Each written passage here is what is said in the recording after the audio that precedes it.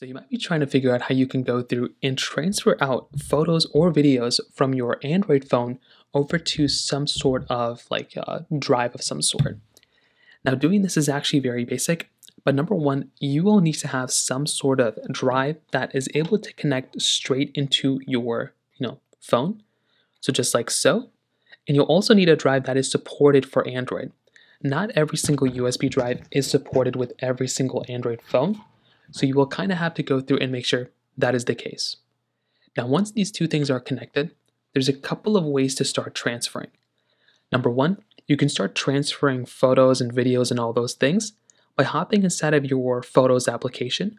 So you can go through, try to find a Photos app, or your Gallery application, whichever one you have, just like so. And you can try going through and start to transfer some of these photos just like that. So you can probably hold down on a photo or two, just like so. There should be a little share button at the bottom. You can tap on share, and depending on your phone, you might be able to go through and share out to a different device if you have the option to. You can click on more.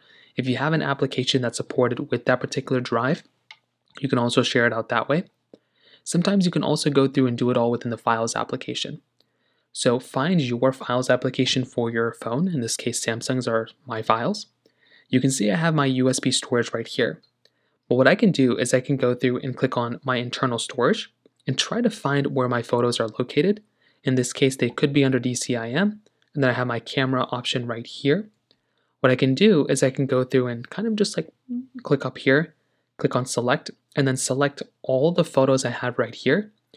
I can click on the copy or move button, so I can click copy or move, and I can move it right into my USB storage, which I have right here. Now, as long as everything works and as long as this is a USB drive that is supported, I can click on the copy here button and it will start copying. Now, it looks like in this case, it's not the proper format, but that is an example that you will need to be on the proper format to do it. But after that, you should be good to go. All your photos will be moved over, and that's basically all you have to do. If you have any other thoughts or questions, please let me know in the comment section below. Hit the like button, that'll mean so much, but definitely hit that subscribe button. More importantly than everything else, I love every single one of you guys. Hopefully I'll catch you guys in the next video. Peace out till then.